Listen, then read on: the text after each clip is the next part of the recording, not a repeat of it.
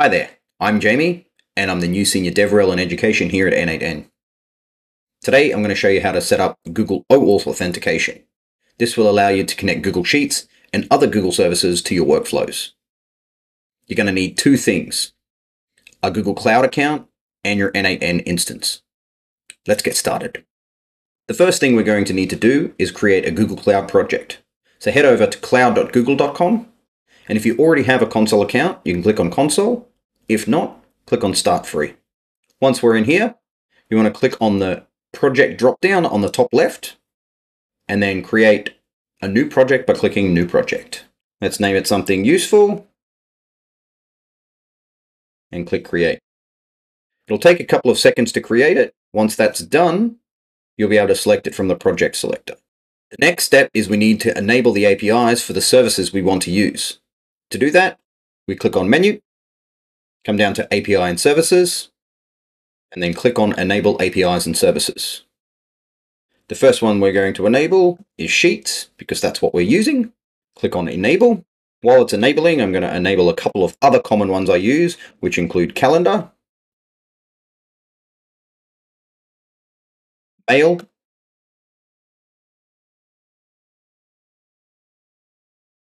Drive. Drive is also needed for other services, so it's best to enable it now.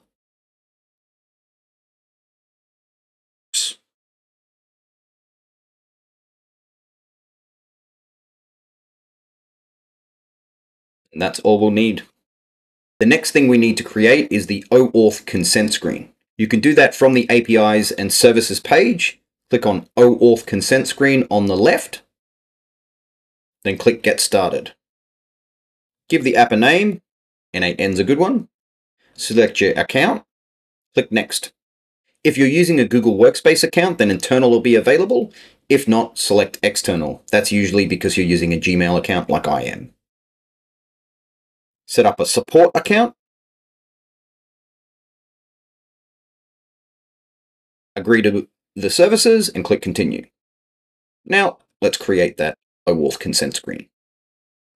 The next thing we need to do is we need to create the OAuth client. This will give us the client ID and the secret that we need to put into the credentials for n8n. Click Create OAuth Client.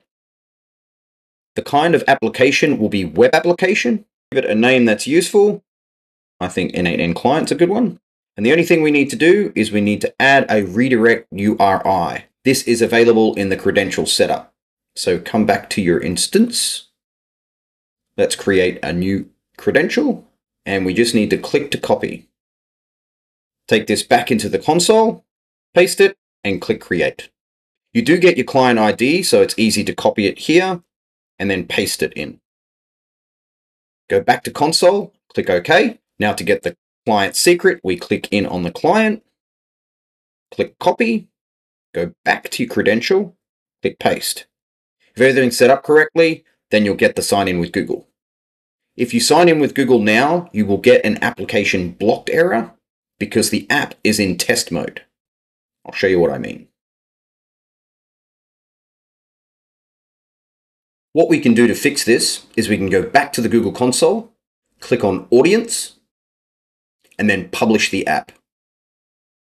By publishing the app, you won't get the access blocked error, and you also won't need to re-authenticate your app every 7 days. Now go back to your credentials, click Sign in with Google, sign in with the account we just added as a test user. It hasn't been verified, but you can continue anyway. Select All, Continue, and we're connected.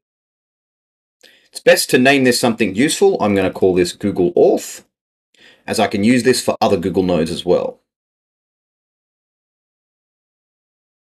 Close that. Now let's test this.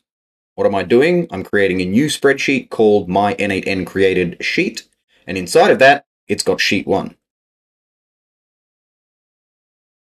Now, if we come over to Sheets, there is our spreadsheet.